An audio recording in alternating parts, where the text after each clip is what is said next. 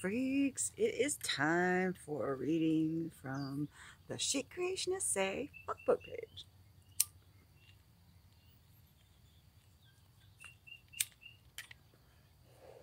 Because it's important to know that they're out there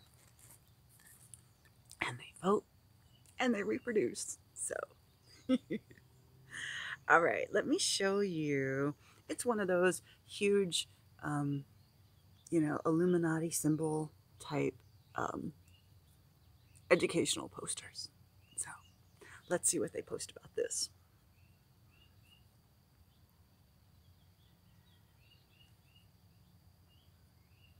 If I could just figure out how my enlarge my picture works with my fingers. Okay. All right, Scott says, one big Freemasonic fuck job. Trump flashed 101 times.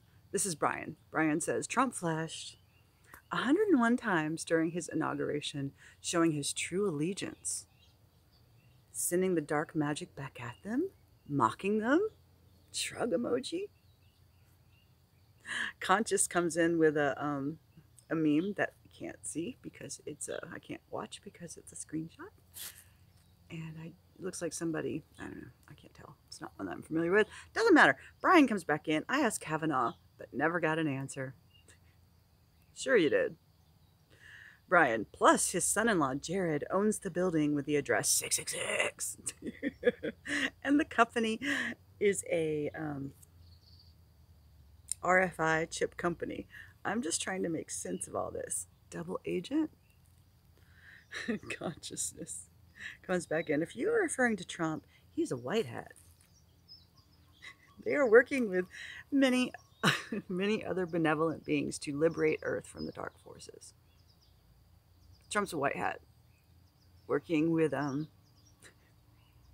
many other benevolent beings to liberate Earth from the dark forces. And for us, the most important thing to do is to focus on your ascension process and do your inner work.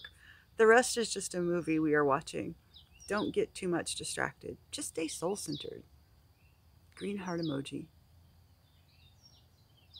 These people fucking hate us, right?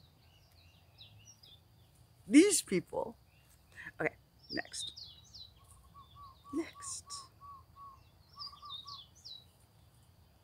Let's see. I think the latest, something about kids and COVID. I haven't read it. We spoke. It's a wall of text. It's a wall of text.